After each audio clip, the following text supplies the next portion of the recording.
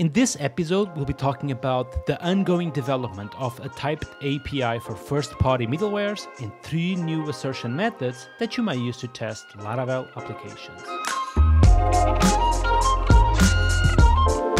Laravel is middleware, provide a great way of inspecting and filtering HTTP requests before they enter in your application. However, when middlewares have arguments, you may get confused to understand what these 10 and 1 are referring to. And that's why, on the latest version of Laravel, we are starting to introduce a typed API for first-party middlewares.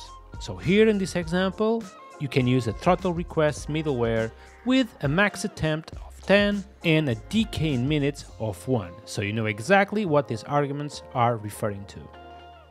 This API is being incrementally shipped across all first-party middlewares, and you may expect news and documentation about this in the future. Laravel's test response class provides multiple assertions that you can use to test the response you get back from your HTTP layer.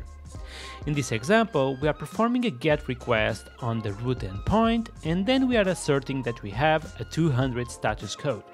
To keep your application tests more elegant, you can use assert OK instead of assert status 200, and as example, you can use assert not found instead of assert status 404. And on the latest version of Laravel, we are actually introducing 3 more methods. The first one is assert gone to replace assert status 410.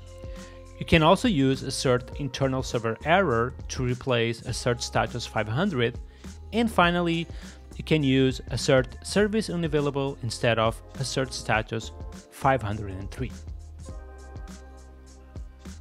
Thank you so much for watching, and see you all next week.